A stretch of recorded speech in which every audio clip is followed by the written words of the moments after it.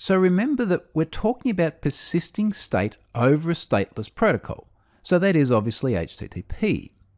Let's have a look at how the process of state persistence works. So we have a user, and the user is going to log in to the application. So that request gets sent. The application then returns a token. Now this token is unique to the user. It's their very own one. Nobody else has the same token. Now persistence is then done by ensuring that when the user makes a subsequent request, the token is sent with it.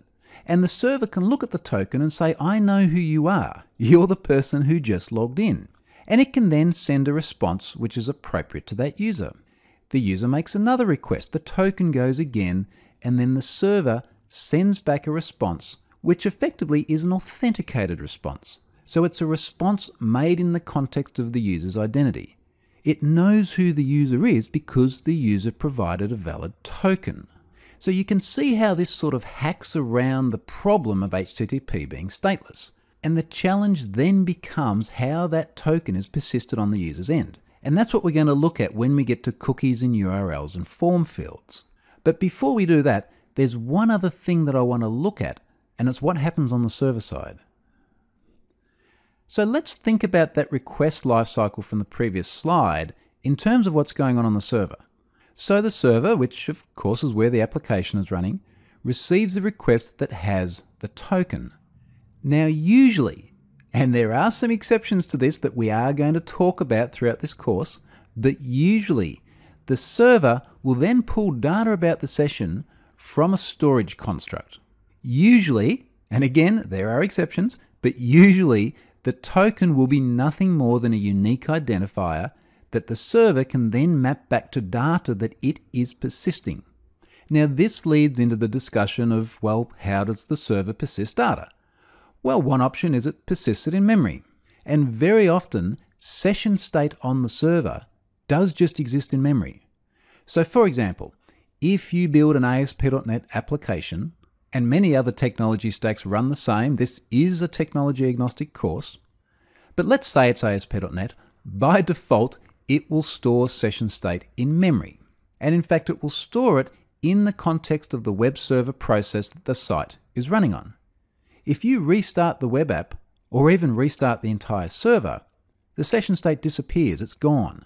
It is volatile in that regard. So this model actually ties session data very closely to the web server process.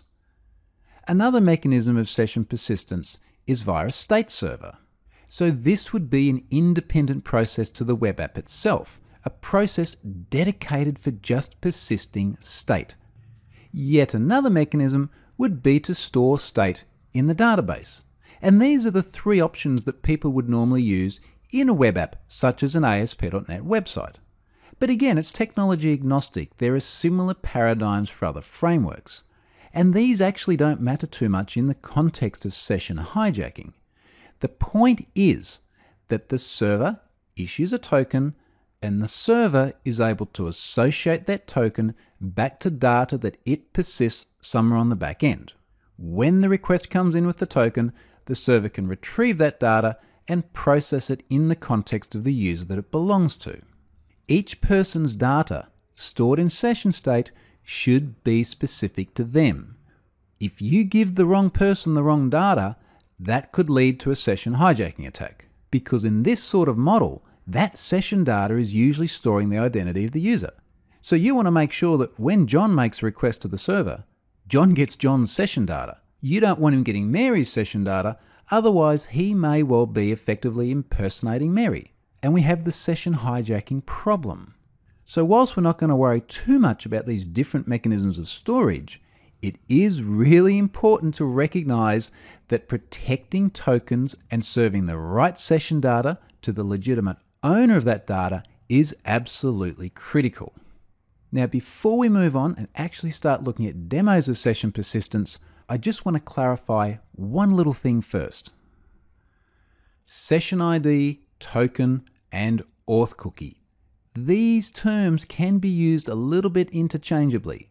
They can often mean the same thing, but they do have their own semantics. So for example, later on in the course, I'm going to show how in some frameworks the session ID is totally independent of the auth cookie.